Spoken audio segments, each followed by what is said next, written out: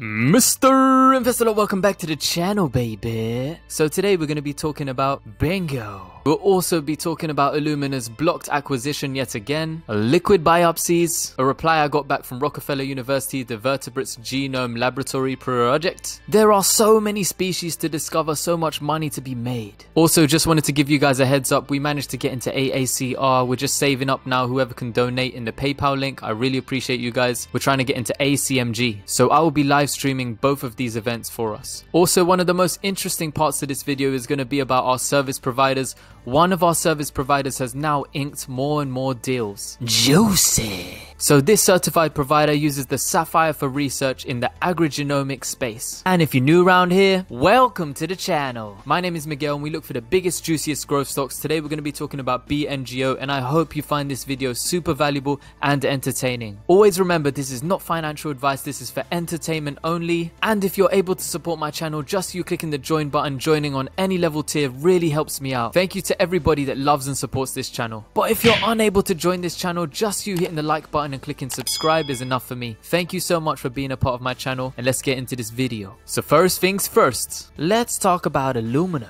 Just like an ex-girlfriend, they have a history of getting blocked. Who remembers when the PacBio deal got blocked? Now the latest drama involves Illumina trying to get into the liquid biopsy market with this company called Grail, and the Federal Trade Commission is once again trying to block Illumina from making this huge acquisition. This acquisition is worth $7.1 billion. So your question is, why did they block Illumina? Well, according to the filing, this acquisition was basically blocked due to the fear that Illumina would monopolize the market. And this would be for the MCEDs, which is multi-cancer early detection. So they're worried that this would substantially lessen competition and it would diminish innovation, as well as potentially increase prices and reducing the choice and quality of multi-cancer early detection tests. In other words, it is likely to harm US consumers. But check this out. It turns out that Illumina and Grail are synergistic. And we can see here that Grail's Gallery test, along with its rivals MCED tests in development, must and do rely on Illumina's NGS platforms. Another thing that we'd like to note as well, and this is actually crazy that it's been blocked considering Illumina initially formed Grail in 2015 with the purpose of enabling the early detection of cancer in asymptomatic individuals through a blood screen, the holy grail of early cancer detection. So Illumina initially formed Grail before reducing its ownership. As we can see here, 2 years after forming Grail, Illumina reduced its ownership interest to below 20% of the voting rights in the company. So liquid biopsy companies are set to become hot commodity, as analysts around the world, including Simon from ARK Invest, believe that the industry is worth over $100 billion. We estimate that in the US alone, those markets served by liquid biopsy could be worth as much as $100 billion by the end of 2025.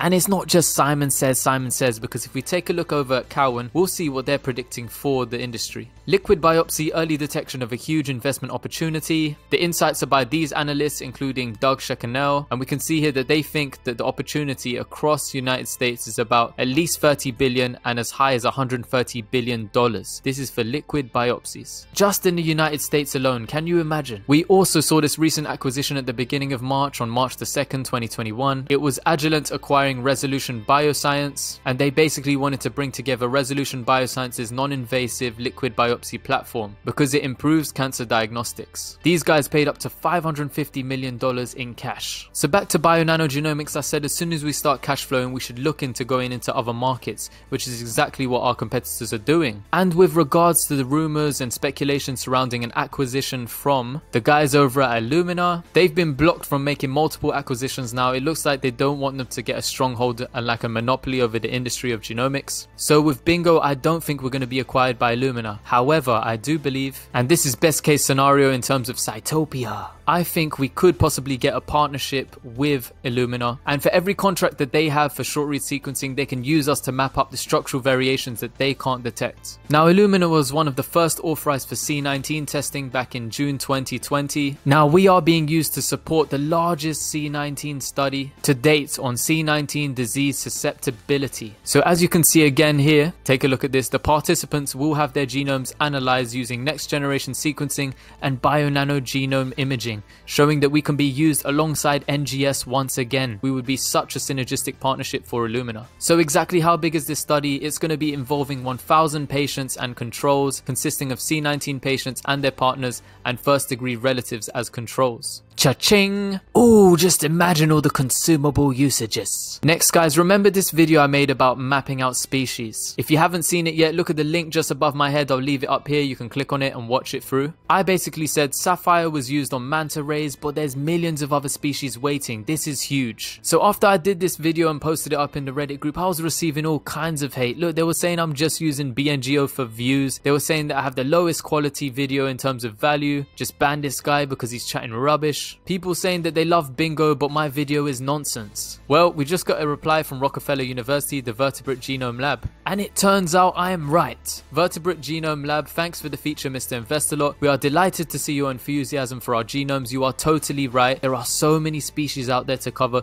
The possibilities are endless. Then they said, here's more on the VGP if you're interested. And then I decided to explore this. So we just began on manta rays. They were showing optical genome mapping using the sapphire for manta rays. Now there's 70,000 extant vertebrate species. However, when you click into this, you get this. The list is actually 71,657, and these are the species just known to them in their database. Huge, baby. There's so much to explore, so much to do. And if people think this is a nonsense video, they just don't understand, man. Haters gonna hate because they don't know the true potential of sapphire. Millions of other species. So I was also looking to some old studies. I wanted to know about, agriculture. I want to know about plant, animal genomes. And there's a study here from 2018 stating that they were looking at the assembly of the sorghum genome using nanopore sequencing and optical mapping. So we can see it was used here, Oxford Nanopore alongside BioNanogenomics. And I didn't even know what sorghum genome was, so I had to look into it and see what they meant. So sorghum is a plant, it's a genus of actually 25 species of flowering plants, and some of the species have been used as cereals for human consumption and some in pastures for animals. So you can see here it's being used in agrigenomics. They've actually also been using us back in 2015 to map out insect genomes, as we can see here, BioNanogenomics. And then I wanted to check up on our certified service providers, and this is where I saw some big juicy news. One of our big boy providers, Corteva Agriscience, it focuses on agricultural genomics, and they've recently got a new partnership between Corteva Agriscience and Inalca. So together what they're focusing on is improving the sustainability of the beef cattle supply chain. So these guys are collaborating on an innovative project that aims to improve the efficiency of production indicators and reduce the environmental impact of the beef cattle chain. So if you guys haven't seen my Corteva video, just look above here in the cards. I'll leave it just above my head. But basically Corteva Agriscience is constantly innovating. They are constantly innovating to try and bring out the best products. From sweet corn, we can see they were one of the first here, pioneer, to start a genomics effort in corn. #1 in soybeans too. They even had a deal with PepsiCo, as you can see, June 24th, 2020. And this was to do the first ever open source sequencing of an oat genome. So they wanted better sustainability, better nutrition, and better taste. They wanted more varieties for oats. They are a massive, massive company that loves to research, and they have partnerships with some of the biggest companies in the world. Corteva has also been approved in the UK, so they've got this innovative product. They've just come out with a fungicide, as you can see here. It's a long-awaited wheat fungicide approved for this season in the UK. It's going to help tackle disease resistance, building up against pesticides. It's also been approved in France, Belgium, Luxembourg, Ireland, and Greece. So this is our service provider. They're constantly researching, they're constantly optical mapping different types of plants and animals, and the deals just keep coming in. They also signed a deal with a Spanish giant called Dalidelos AgroSolutions, and basically this is for joint development and validation as well as global marketing of biostimulants for more sustainable agriculture. This Spanish company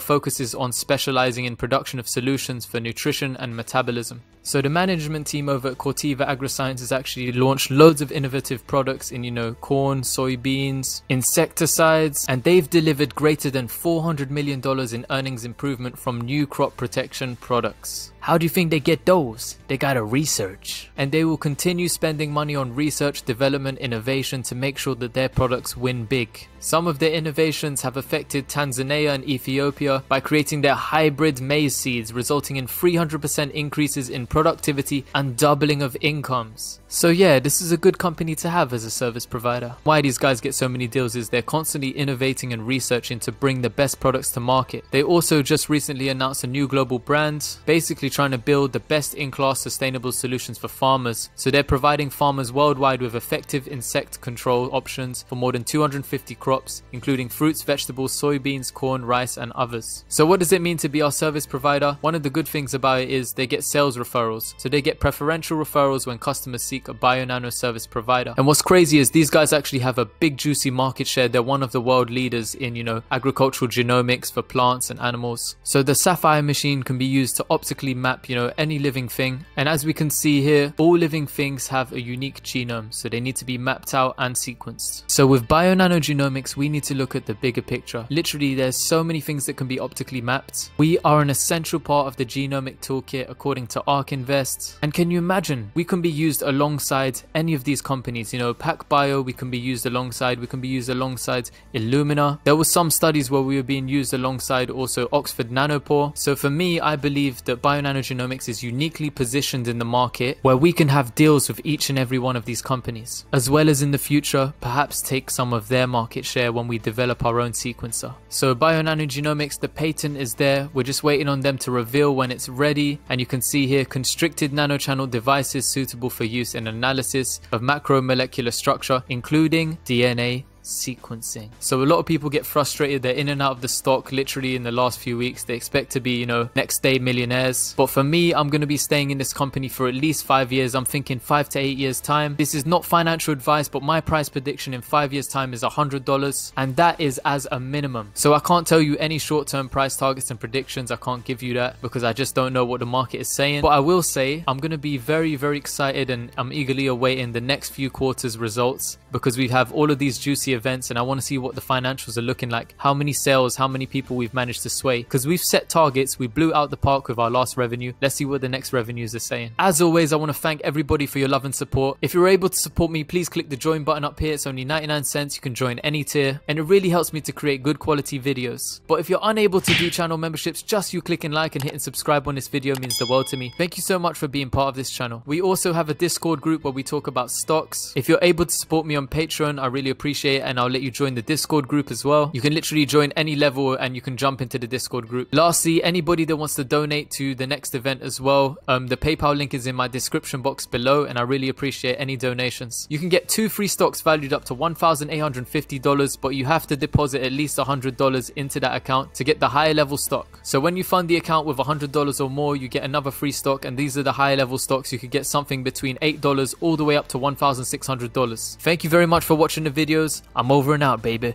Mr. Invest a Lot, over and out, baby.